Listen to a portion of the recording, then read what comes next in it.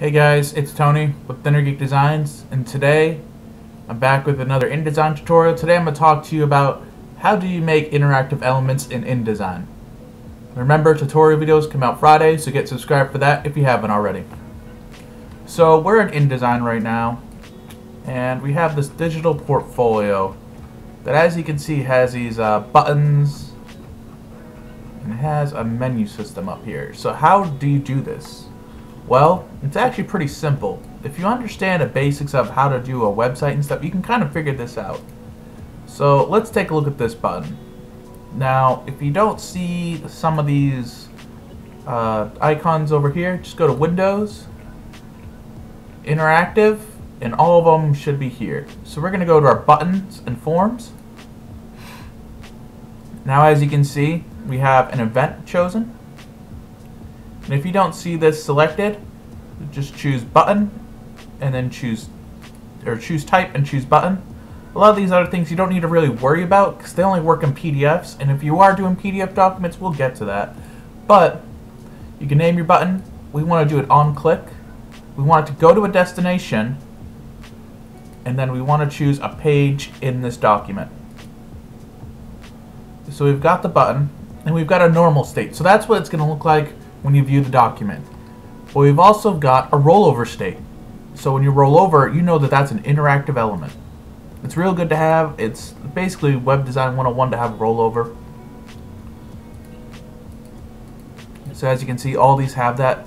Basically, you just select rollover and then you change what you want on the thing. So say we actually want this font to change black. We'll go in here, and so we're still in the rollover state. You don't see it over there, but we are. We're changing the font to black. It's now normal and rollover. Pretty simple. Now, how did we get these destinations to work? Well, it's pretty simple. You go to what page you want. So this is our backpack page. We're going to right-click it. Go to Interactive, and we want to go to New Bookmark. We'll go to our bookmarks over here, and as you can see, we have all our bookmarks of our pages, and we're just going to name this one. We already have it, but it's Backpack Records over here. This allows you to hop through pages real quick if you want to. Like down here, we have a menu button, so this will bring us back here. If we go over to our button and forms, main menu. And then we also have one that goes to our contact page and the last page. And these ones are directional buttons. These ones are pretty pretty simple. They just have go to previous page. So you go to action. We want to go to action. We want to go to destination when we want to go to one of our bookmarks. But we could go to first page, last page, next page, previous page. We could go to URL outside of this document. We could show hide forms, we can create a video to play, we can create sounds to play. Swift/EPUB only.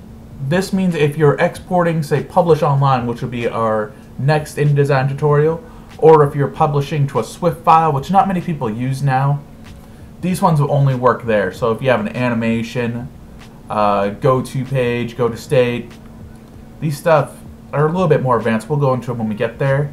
PDF only. This is more if you want to create an interactive PDF form, more than anything.